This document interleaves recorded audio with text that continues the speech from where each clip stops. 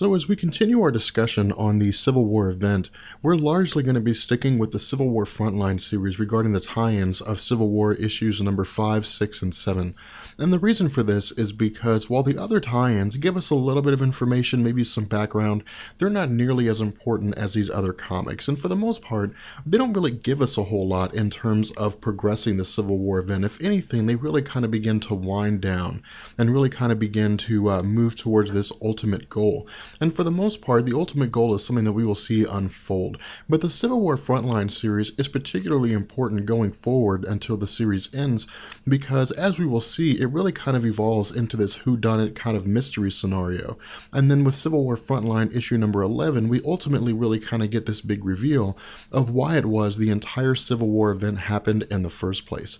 And what we see as we move forward with Civil War Frontline issue number 6 is that Jim, who is a co-worker of Ben Urich, is really kind of talking to Ben Urich. And all Jim really does here is just kind of provide a little bit of maybe comedy, I guess. He really kind of talks about how he himself is considering registering. And of course, Ben Urich tells Jim that he doesn't really have his secret identity, but Jim really says that S.H.I.E.L.D. doesn't really know that S.H.I.E.L.D. doesn't really know that he's not a superhero. He could simply just claim to be a superhero who's obscure and has no real powers. And his whole reason for this is because the superheroes that are registered with S.H.I.E.L.D., they get a pension, they get a good salary, and the benefits of being a pro-registration member of S.H.I.E.L.D. is really just better than the situation that Jim's in right now. Again, this isn't necessarily something that we could take seriously. It's just kind of designed to give us a little bit of humor. What we also see is that in the background, Ben Urich is packing up his things, and Ben Urich is really just kind of, I guess maybe vacating his office. Jim doesn't necessarily catch on to this right off the bat, but then he really kind of picks up on it and asks Ben Urich if he's going somewhere, and Ben Urich replies by asking him what was his first clue. From here, we see that Ben Urich is leaving his office, and he runs into Robbie Robertson. And this is really kind of interesting. We see that Robbie Robertson asks Ben Urich where he's thinking and where he's going and what he's doing. And Ben Urich really kind of replies that J. Jonah Jameson had fired him. Now, Robbie Robertson replies that this is just the way J. Jonah Jameson is. It's just kind of the way he is as a person. And Ben Urich says that after the first 15 years or so, it was kind of funny, but it's not really funny anymore, and he's really kind of had enough of it. In addition, we really kind of see Ben Urich getting angry with Robbie Robertson because Ben Urich believes that this whole idea of the Green Goblin is an important story, and there's more going on with the Green Goblin than meets the eye, and that the Green Goblin had threatened the family of Ben Urich, and so Ben Urich is not necessarily going to take this as a very light thing. What we really kind of see here is that Robbie Robertson ultimately kind of strikes a deal with Ben Urich, and what he says is that the Daily Bugle exists to sell itself. The Daily Bugle exists to really kind of make money, and that if the Daily Bugle is not reporting the story of the time, which is the current Civil War and registration issue, then the Daily Bugle will lose money. But if Ben Urich is able to provide any kind of truth and verifiable proof that the Green Goblin story is something worth reporting, then Robbie Robertson will back Ben Urich completely in the face of J. Jonah Jameson, even if it means the two of them could potentially be fired for it. From here, we transition to Sally Floyd, and what we see is that Sally Floyd is in some kind of undisclosed location, and the room that she is in really kind of, I guess, appears to be one of these rooms that's designed to, I guess, maybe intimidate her, but she's not very intimidated by it. In addition, an anonymous voice comes over the intercom, really kind of speaking to her through one-way glass, and there's really kind of some witty banter here. We, of course, see that this voice is asking her questions like, who was the individual that tipped you off in the market in Chinatown? And so on and so forth. And we see that Sally Floyd is really just kind of providing some witty banter. She's really kind of providing sarcastic answers, and she's not taking this very seriously. In addition, what we also learn is that the person who's asking her these questions is Eric Marshall. And of course, we had discussed how Eric Marshall was one of the individuals, or the individual, that had arrested her in the first place. From here, we really kind of see the two of them argue back and forth, and we see that Eric Marshall is attempting to establish himself as the authority figure, But Sally Floyd's really not having any of it, and she really kind of talks about how, she thought this was a free country, but it's really not the free country she thought it was when members of the press can be arrested in violation of the Constitution. In addition, we really kind of get a little bit of backstory here between Eric Marshall and Sally Floyd, and we learn that, of course, Sally Floyd had done a lot of reporting and really kind of done a lot of investigating on Eric Marshall, and learned that Eric Marshall was part of the NSA, and that Eric Marshall has a wife and 3 kids. But we also kind of learned that Eric Marshall had apparently hit on her during the previous year's Christmas press corps conference, and that Sally Floyd had rejected his advances. And so this possibly indicates to us that the reason why Eric Marshall is being so tough on Sally Floyd is really kind of a way of getting back at her because she refused to accept his sexual advances. But what we also see here is that there is a second person behind this one-way glass, and this person is Reed Richards. And Reed Richards tells Eric Marshall that he is interested in offering Sally Floyd a deal, and we see that Eric Marshall pairs these words by telling Sally Floyd that they're interested in offering her a deal. From here, we switch back to Ben Urich, and we see that Ben Urich has been assigned to cover the chemical plant incident, which was really kind of taking place at the same time that they were reporting it. And we see that Ben Urich is really kind of embedded here. Now, what it means when a reporter is embedded, as I understand it, is that the reporter is in the midst of a conflict and is reporting the conflict as it unfolds. And the purpose for this is for the American people to really kind of get a non-biased report of the conflict and what happened through the eyes of the reporter, as opposed to getting a biased report of what took place at the hands of whichever government agency was kind of involved in this incident per se. In addition, we of course see this conflict really kind of going on. We see the Thing, and we see Daredevil and Goliath and Ant-Man and all these individuals fighting one another. And for the most part, we really kind of see this from the perspective of Ben Urich, which is really kind of interesting here. Because again, this gives us kind of this understanding of the mindset, the viewpoint of the normal civilian when we see these major incidents take place, these major fights go on regarding this superhuman civil war.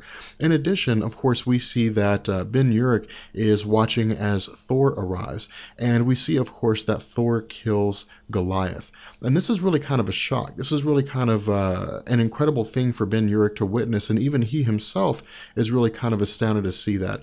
He's really kind of caught unawares. He really doesn't believe that this is what's happening, that Thor would legitimately kill a person, and Thor would really attack some of his closest personal friends. And this is really kind of an interesting comic book thing. This is really kind of fascinating, because what we see here is that the relationship between various superheroes, the relationship between some of the founding members of the Avengers, and the friendships that they have maintained over the years isn't something that's known only to them, that everybody knows about it, that everybody is aware that Thor is one of the more prominent superheroes in the Marvel community.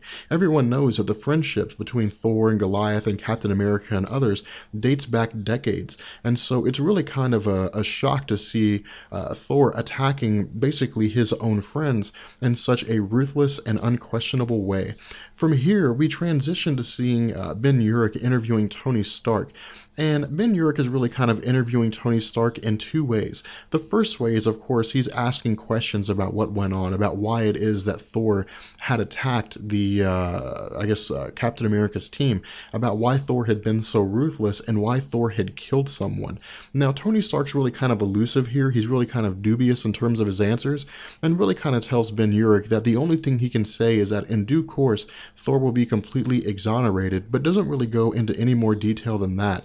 In addition, we see that, Ben Urich begins his other line of questioning, which involves the Green Goblin. And he really kind of asks Tony Stark why it is that he's allying himself with such dangerous and, albeit criminally insane individuals like the Green Goblin. Why he would allow someone like the Green Goblin to be released. And then we see that Tony Stark really kind of refuses to answer this question and ultimately walks away. And so from here, we switch to to Robbie Baldwin.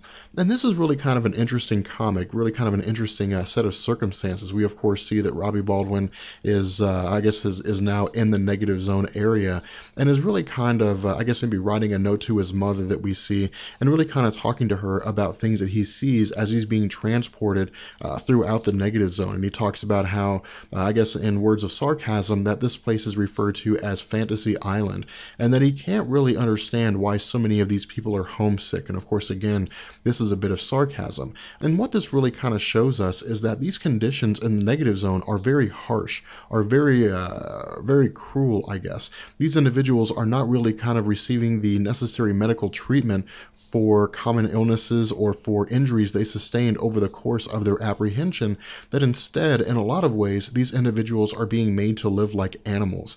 And what we see is that Robbie Baldwin is taken to a location where he meets with Reed Richards. And this meeting between Robbie Baldwin and Reed Richards is really kind of interesting here because we see, of course, that Reed Richards is really kind of trying to appeal to Robbie Baldwin, trying to tell Robbie Baldwin that they're interested in offering him a deal where he can, again, register himself and effectively be free of incarceration from the negative zone. But Robbie Baldwin doesn't really want to have anything to do with this. Robbie Baldwin doesn't really want to have anything to do with this entire superhuman registration movement and doesn't want to register as a member of the SHIELD forces. In addition, we really kind of see him, arguing, further with Reed Richards, and Reed Richards goes as far as to say that Robbie Baldwin has really kind of changed. That Robbie Baldwin is really not the same kind of, individual that would listen to the other side, that he's really so entrenched in his ideologies that he refuses to accept that anybody else could possibly be right. But then we see that Reed Richards really kind of changes his tune, that he really kind of sings a different song, and he tells Robbie Baldwin that he will give Robbie Baldwin the chance to speak in front of Congress, to tell Robbie Baldwin, or to tell Congress his side of the story, to tell Congress what went on, and to really kind of give the American people a chance to see Robbie Baldwin for who he is. Now, Robbie Baldwin is initially skeptical about this. He's initially, a little unsure about this, but ultimately he agrees and decides to take the opportunity to speak before Congress. From here, we transition to him being transported with She-Hulk, and She-Hulk is really kind of talking about his choice of attire is a terrible decision, and we see that Robbie Baldwin has chosen to wear his old Speedball costume. Now, the whole basis behind Robbie Baldwin choosing to do this is because he wants to show the American people that he is still a superhero, that he is still a good guy, and that the New Warriors were good people. But She-Hulk doesn't think this is a good idea, and the reason for this is because She-Hulk thinks this is Robbie Baldwin's chance to really kind of turn over a new leaf. To one, really tell his side of the story, but two, to show people there is more to him than the perception that society has of him, that he is inherently a good person, that he was acting as best he knew how, and that the perception of him as being some sort of warmongering baby killer is not correct. But we see that Robbie Baldwin is opposed to this idea. In addition, Robbie Baldwin and She-Hulk are really kind of exiting the transit bus, and we see that security is far less lax than it's supposed to be. Because of the fact that Robbie Baldwin is in effect the most hated man in America at the moment, security should be multiple times what it is right now. And She-Hulk calls attention to this, saying that there's supposed to be more security than this, and something just doesn't seem right. In addition, as we see, an individual shouts Robbie Baldwin's name, and when Robbie Baldwin turns around, we see that this individual shoots him at point-blank range. From here, we again transition to Joe, and what we see is that Joe is now in his full Atlantean form, that he's no longer, assuming the form of a normal human being, and he's really just kind of floating in the water and really just kind of talking in his normal Atlantean language, which of course is something that we can't understand. And then we see that he exits the water and begins to walk along a pier. Now this is really kind of an interesting scene, because what we also see is that Wonder Man is following him. And what we also see is that Wonder Man is informing, of course, S.H.I.E.L.D. that he has tracked down Joe, he has located Joe, and that he's really kind of trying to figure out what to do next. His initial inclination is to act directly, is to get involved with Joe, to somehow kind of, attempt to apprehend him or attempt to stop him, but we see that he's told not to by S.H.I.E.L.D., that he's simply told to just monitor Joe, to really just kind of keep track on him, to really just kind of surveil him, but to take no physical action, which of course Wonder Man agrees to do. What we also see is that Joe is heading towards a warehouse, and we don't really know what the purpose is at this point in time, but of course we see that Wonder Man is again continuing to follow Joe and continue to monitoring him. But then we see that Wonder Man lands on the roof of the warehouse that Joe had entered, and when he looks inside, he calls for backup. And what we learn is that there's some kind of a delegation of multiple Atlantean forces meeting here, although at this time, we don't really know what their intention is.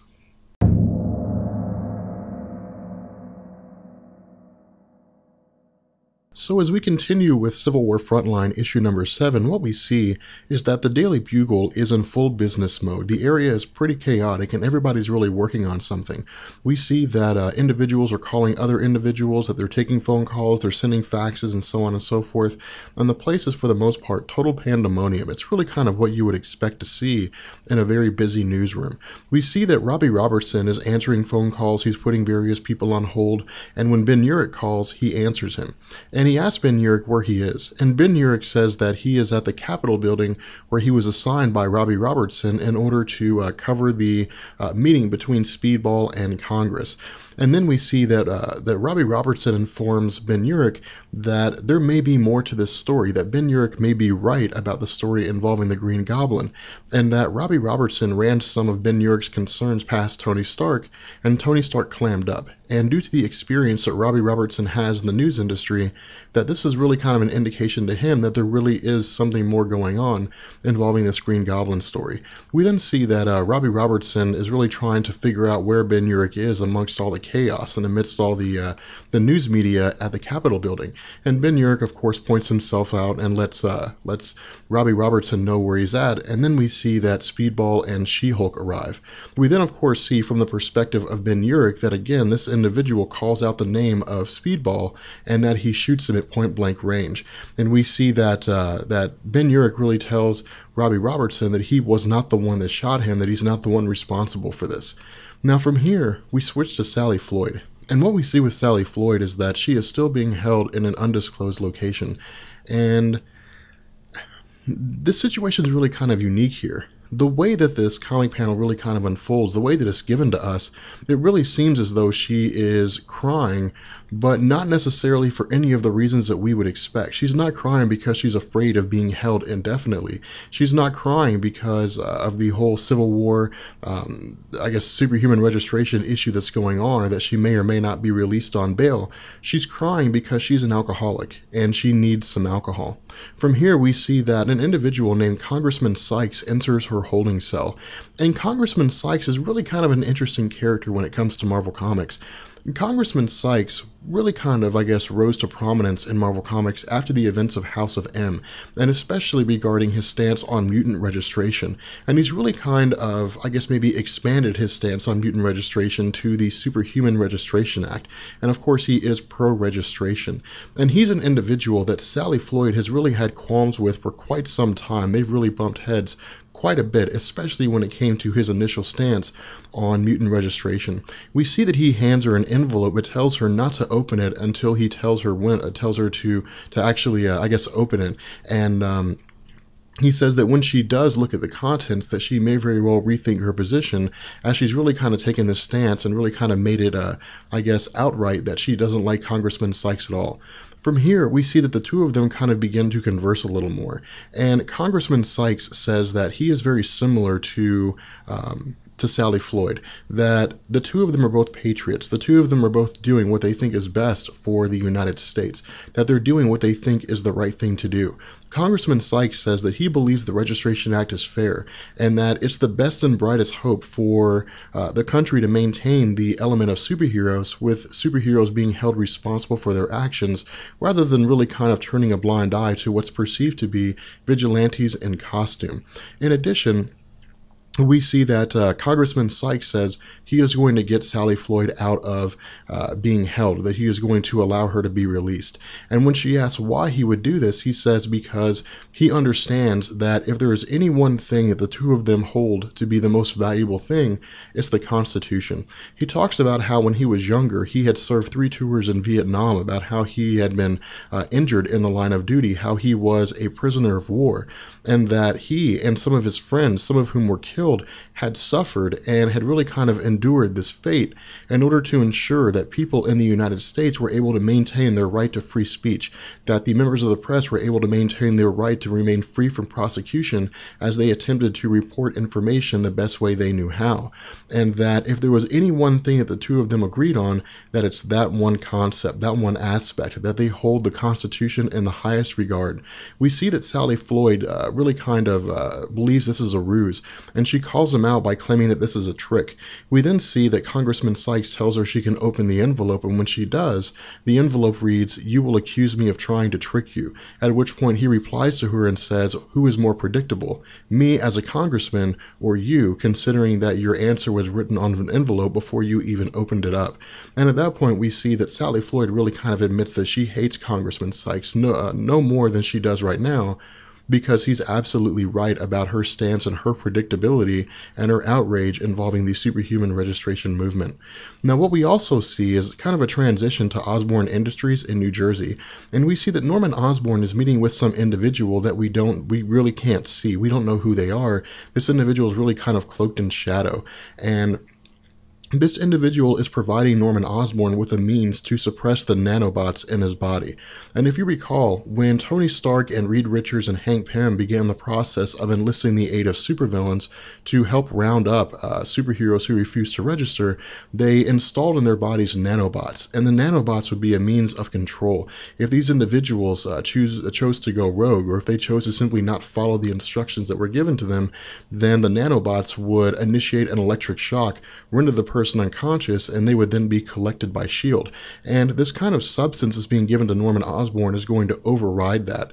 It's going to take away the ability for the nanobots to effectively do their job, which will really kind of allow him to go rogue and to do his own thing and to really kind of operate outside of the parameters that have been specified for him by S.H.I.E.L.D. What we also see is that this individual seems to be somebody on the inside, that neither Tony Stark or Reed Richards or Hank Pym or any of those guys will be prepared. They'll be completely caught unawares when they realize that the person that's betraying them is a person on the inside. From here, we again transition to the Capitol building, to Robbie Baldwin. And this portion of the comic, in my opinion, is one of the most well-written aspects of the entire Civil War event. For the most part, we don't get a whole lot regarding Speedball or Robbie Baldwin in terms of him, having any direct conversation. What we really kind of see here is that he's writing a letter to his mom, and the comic really kind of unfolds in a way, or this portion of the comic really kind of unfolds in a way where he's basically pouring his innermost thoughts and feelings regarding everything that's happened since Stamford, Connecticut. He talks about how, he had intended to go before Congress, and he intended to lie.